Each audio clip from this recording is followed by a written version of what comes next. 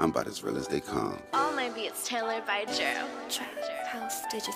Maserati Rick in Detroit, convertible bird in Miami. Graduated summa cum laude, strip club made a tsunami. Carlton Hines with the ball game, Grateful Edmonds with the snowflakes, Craig Pettis in the M-Town, Sal Magluta with the boat game, Falcone with the cocaine, like Freeway Ricky with the plug game, like Monster Cody in South Central, Larry Davis from close range. Calling you that one? Well, that's my mother was calling me that. My mom gave me that name. Okay. Speaking of which, shifting gears real quickly, Supreme McGriff's sentencing. Yeah. Have you gotten any backlash about your feelings about that? Because he allegedly murdered your mom. Nah. You know what? Check this out. Look, me and Bream had a relationship. We used to be friends at one point. WorldStarHipHop.com. And then it changed. That's how the streets is. Right. You see what I'm saying? Like, but it was funny to hear Irv on the radio talking about Preem and saying that he's, want to end it because he got life. You know what I'm saying? He don't want to sit around in the pens. He's ready to die. Don't do that, man. You gonna hang up. He sounds like a weak person. You see what I'm saying? And then Irv should be smart enough not to say that, even if that's what he really is. You see what I'm saying? Right. But he sounds like the weak guy I thought he was. Under those circumstances. And even when, it's almost like, even after, okay, you got life in the penitentiary, what do you want to die for? Now you should live in the penitentiary so your name lives. You see what I'm saying? Right. Live up to your name. See, the difference is your reputation doesn't mean anything because everybody there is like you. Wow. When you hit the max. You see what I'm saying? So it's nothing. A reputation. Now you got to be what you were on the street, but yourself. See, everybody that was there that did everything was an outsider that was paid to do it. It wasn't him. You see, it looks. Some people really look strong, and it's their influence that's really strong, and they're really weak individuals. See, I didn't have anybody to go to, and there was nobody to run to, in that space. So I had to be strong enough to do everything that I was doing on my own. I had a bunch of youngins with me, and I put the young boys with me because they didn't have knowledge. Like, the older people had respect for them for reasons that I didn't understand. Right. You see what I'm saying? Because it was old events that they had this respect and fear of Preem from. And I didn't care about that. I mean, the young boys don't really care about it. OG stand for old goat. To me. Wow. You see what I'm saying? Like, it doesn't mean anything to me. And it didn't mean anything while they was on the street. I was telling them that. And I'm still telling them that. You see what I'm saying? Because we're married until death do us part. So as long as he's still breathing, we got issues. Yeah. They said towards the end that he wound up not having any more money for legal defense and wound up using legal aid. So what about Irvin, though? They supposed to have something going, right? Ain't the little boy Lloyd? Don't he look like one of Santa's helpers? The little boy Lloyd, he out there jumping around dancing and they ain't bringing no money in. Can't help him with his lawyer fees. You see what I'm saying? It's crazy. I mean, and they'll make note of them being at Universal. Let's point out that I'm the lead selling artist through the Universal Music Group. MTV News for Direct Effect. Inc. Records bosses Irv Gotti Lorenzo and his brother Christopher were in a Brooklyn federal court on Wednesday to stand trial on money laundering charges for allegedly cleaning more than $1 million in drug money for convicted drug dealer Kenneth Supreme McGriff. Defense lawyers denied the charges and claimed Gotti and his brother only associated with McGriff to create an aura of street credibility for their label. Now, the prosecution will attempt to prove Gotti and his brother received several cash-filled shopping bags from McGriff and later cleaned his drug profits through bogus film and music-related projects. Tonight, music mogul Irv Gotti got a lift from his attorneys and a verdict that found him not guilty on all counts. Me and my brother never did anything.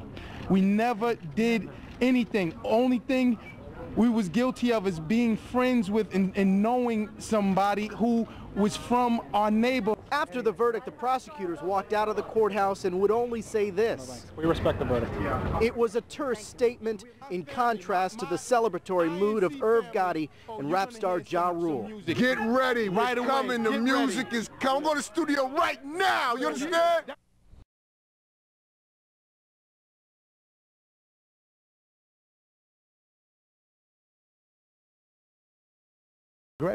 Jay just nicknamed me Gotti because Dame Dash's son Boogie used to have trouble saying Irv. We was going to do a show, he came outside and he said, yo, I'm gonna call you Gotti, and it stuck. I don't regret it at all. And at the time, Death Row used to call their artists inmates, and Bad Boy be like, I'm a bad boy. So I said, Murder Inc., and I'll call it, they'll be murderers, which sounds crazy, but, you know, in hindsight, it worked. I had J-Lo going like this. So you can't get much more mainstream. What the government did, they didn't get a guilty verdict, but they sure took every dime from us, you know, because it started the day they raided the office. So the day they raided the office until this was over, it was steady. Oh, you got to get prepared. You got to get, and it's just sucking the money. Like, I can't explain it, and everyone who's looking at me right now, I'm not a over-the-top spiritual guy, but, yo, God took over that courtroom. And Sue, I broke down. I ain't gonna lie. You didn't cry. You didn't have a tear. I cried, and I ain't ashamed of it. I cried like a baby. Thank you. And let me just tell you, I don't know why we have to tell you this, but their sister works as a hairstylist for the WNBC's news department, and we love her too. So, love Ange. Love Ange. Yo, we back. It's your boy Popalot, Mobb Ties. We on our way to NY with it. Queens to be exact. All my niggas from NY, Queens, y'all niggas get in the comment box, let it be known, real fucking G's, like we live around this bitch. Now, we about to cover one of the biggest, if not the biggest, nigga to come out of Queens. It's gonna be none other than Kenneth Supreme McGriff, head of the world-famous Supreme team that included countless legendary members. We can't even really mention some we covered previously on the show. But a little bit about Preem. He started out, I should say he got his name, most people know this, he got his name from being a part of the 5% Nation. I honestly want to say he was also possibly a member of the founding Queens group, the Seven Crowns. I could be wrong. If I am, y'all niggas get in the comment box. Let it be known. But their emergence, I want to say, started in 1985 or 86. And by 87, they was big dogs in the game. I'm talking about the Supreme team itself. Supreme, I guess some of the facts that we know. Supreme is responsible for the hit that killed E-Money Bags. They also allege that he's responsible for the hit that was put on 50 Cent. I seen some places online say it was due to what 50 Cent said in Ghetto Quran by naming the numerous drug dealers, and I seen some places where it said it had something to do with Murder Inc. He was also kind of a big, the key in the whole Murder Inc. trial a couple years back, where they try to say Irv and Chris Gotti cleaned up some money for Supreme. He also put out the Donald Goines book and made it to a movie, Crime Partner. So if y'all ain't see that, y'all go check it out. He was definitely a big dog, this almost trying to transition. The sad shit is, by the end of his run, I don't know if y'all heard, but they said that he had to have legal aid because the money was running short. You seen Gotti talk about how the government really probably figured that they wasn't going to get them, but they knew they can tie the money up and take a lot of the money. So it kind of looks like that's what happened. So it's just all around wild. But this kind of go to show you a couple things. That 50 was a real nigga. and shit, just to be even thinking he could come against some of these people, even E-Money Bags, to be honest, because he was also in a position where he was going against Supreme. The most surprising thing, I always talk about the most surprising thing, the movies are spot on almost sometimes. Some shit I never knew. People, y'all, and some of y'all might even known it. That did the chick in the beginning of that 50 interview say that Supreme was responsible for killing 50's mom, a la the Get Rich or Die Trying movie? Man, it's your boy Popalot. Mobb, Ty. Kenneth Supreme McGriff is a convicted drug trafficker AMD boss of the world-famous Supreme Team. McGriff came to prominence in the early 1980s when he formed his own crack distributing organization which he called the Supreme Team, based in the South Jamaica section of Queens, New York. Under McGriff's leadership, the gang's numbers swelled to the hundreds and came to control the crack cocaine trade in the Paisley Park houses, the neighborhood where McGriff was raised. In 1987, McGriff was arrested following a joint state and federal investigation, and in 1989 pleaded guilty to engaging in a continuing criminal enterprise. He was sentenced to 12 years incarceration. McGriff was released from prison on parole in early 1994 after serving approximately 7 years of his sentence. He was sent back to prison on parole violations by year's end, and served another 2.5 years incarceration before being released in 1997. McGriff is alleged to have had a hand in the 2002 murder of Run DMC member Jandmaster Jay, and was convicted of ordering the 2001 killing of Mobb Deep affiliate E-Money Bags. Federal authorities also accused him in connection with the attempted murder of 50 Cent.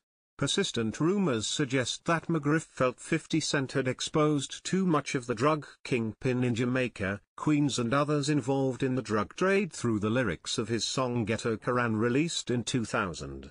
On February 1, 2007, McGriff was convicted of murder for hire at a federal court in the Eastern District of New York on charges that he paid $50,000 to have two rivals gunned down in 2001. The jury deliberated for 5 days before finding McGriff guilty of murder, conspiracy and drug trafficking. On February 9, 2007, the same jury sentenced McGriff to life in prison. Throughout this case he was defended by a court-appointed attorney because nearly all of his assets had been seized. McGriff began serving his life sentence at ADX Florence, the federal supermax prison in Colorado, but in 2011 was transferred to the United States Penitentiary, Lee, a high-security federal prison in Pennington Gap, Virginia. The narcotics kingpin at the center of the federal criminal probe engulfing one of rap music's leading labels is suspected of ordering several murders, including a double homicide in Baltimore and the revenge slaying of a New York rapper, the Smoking Gun has learned. As we've previously reported, an FBI probe targeting Kenneth Supreme McGriff is examining his close ties with rap titan Irv Gotti and the Murder Incorporated label. Investigators have alleged that McGriff, 43, bankrolled Gotti and has provided Murder Incorporated with muscle threats, violence, and intimidation. The federal investigation is also focusing on McGriff's alleged involvement in 3 murders during the summer of 2001, according to a confidential search warrant affidavit obtained by TSG. At the request of Brooklyn federal prosecutors who cited possible retribution by McGriff's henchmen, TSG agreed to redact small portions of the affidavit. Law enforcement officials contend that McGriff ordered Smith's murder to avenge the December 1999 killing of a friend, Colbert Johnson. The supposed role of Smith, who was shot to death as he sat in a car parked on a Queens street, in the Johnson homicide is not detailed in the affidavit sworn by Detective William Courtney. In late August 2001, when investigators raided a Baltimore stash pad used by McGriff, they found $30,000 in cash, loads of cocaine and heroin, and a particularly incriminating surveillance videotape. On the video, which bears recording dates of July the 13th to the 16th, 2001, Smith is seen driving and parking his Lincoln Navigator on the Queens Street where he was gunned down on July 16 at 9:45 p.m. Investigators determined that the video was shot by Dennis Devine Crosby, a drug-dealing McGriff associate, and Nicole Brown, Crosby's girlfriend. According to the Courtney affidavit, Crosby and Brown videotaped Smith driving and congregating with his friends on 111th Road, the Queens Village street where the rapper would later be shot about 10 times by gunmen. Last January, Brown told an NYPD detective that the surveillance video was shot from her home, with Crosby handling most of the filming. She also admitted personally videotaping Smith up until 20 minutes before his killing and that, 2 days after the murder, Crosby requested the videotape from her. The affidavit does not detail how the surveillance videotape, which Crosby shot from a nearby apartment, made its way to McGriff's stash house. While not well known outside rap circles, Smith recorded with Nas and Noriega and merited a post-mortem shout-out on a 50-cent cut. During an interview last year on Fox's Hannity Coombs, Russell Simmons mentioned Smith when he spoke of the unsolved killings of rap performers. They don't know who murdered Tupac, who murdered Biggie, who murdered E-Money Bags, who murdered Jam Master Jay, said Simmons. The Courtney affidavit also fingers McGriff for the August 2001 killing of Karen Claret, a criminal associate whom he suspected was cooperating with law enforcement. Claret, 28, and a friend were gunned down in a parking lot across from the apartment complex where McGriff maintained his drug stash pad. A confidential witness has told investigators that McGriff farmed out the Claret killing to a criminal cohort in return for forgiving part of a substantial drug debt. Though the Claret hit was successful, McGriff was angry because the homicides exposed his stash house and its contents to a search by law enforcement, according to the affidavit.